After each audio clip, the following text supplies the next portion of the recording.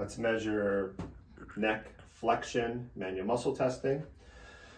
So first, in order to allow your patient's head to move through more of the available range, I'm going to put the head of the table down slightly.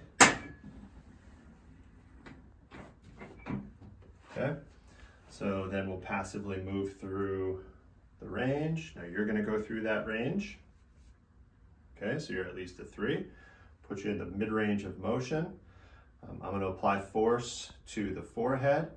Following our foundational stabilization concept, the edge of the table is going to create a fulcrum just proximal to the joint, or joints in this case, that the muscles cross, and it's going to be in the opposite side because we're measuring the anterior neck flexors.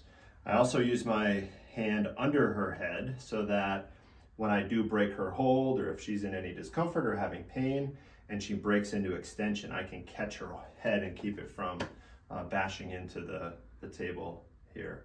Some resources will show resting your hand on the sternum, but we don't really feel that provides much in terms of stabilization. So I think our non-force application hand is better placed on the posterior aspect of the head.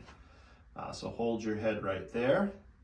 So I'm not supporting her head with my left hand, I'm just holding it there to catch when she breaks. So we'll slowly ramp up, hold, hold, hold. Okay.